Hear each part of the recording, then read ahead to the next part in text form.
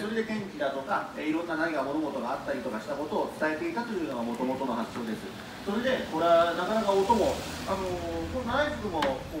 建物が揃って高さが割と揃っているのでいい響きがするんですけれども、山で何の遮蔽物もなく車の音もしないところで吹くと山を1つ2つ越えてまで向こうまで音が響いて伝わったんですね。なので連絡手段として使われておりました。それが音色がこれなかなかいいふくよかな音がするじゃないかということで楽器に使えるんじゃないかとだんだん長くなっていきまして、音が豊かにさらに温かくなっていきました。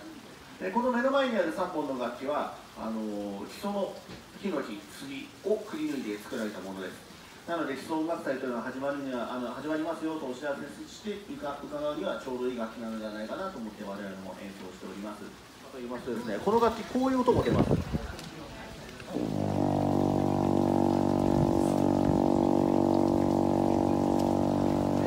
これ目つぶって聞いてみると何かの鳴き声と一緒なことにお気づきの方いらっしゃいますかね。似てると言いますか、牛なんですね。牛の鳴き声の周波数とほぼ一緒の、音が出ております。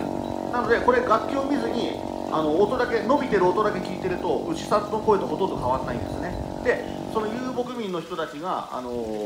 物を寄せるんですね。この音を出していると牛たちがなんだこれはということで親近感を持ってこの音出てるところに頭突っ込んでくるんですね。そして、動物を集めて囲って次の場所に移動するとかそういったような使われ方をしております。はい、なので今でも道具として使われていて、その道具から大体楽器というのは派生して、音楽に使われるようになっていくわけなんですね。具合だとか息の吐き具合で、唇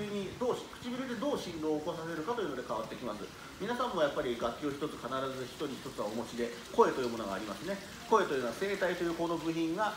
どう震えるかによって、高さが変わるわけですね。その時には高い声出したらきついですよね。皆さんね、あーと締めたようなことで本当に喉が締まってるわけですね。低い声出すのは割と簡単ですね。喉が広がってるわけです。そのような締め具合で、振動のさせ具合を声の場合変えています。それを唇で行って変えているわけですね。唇だけでも音がする。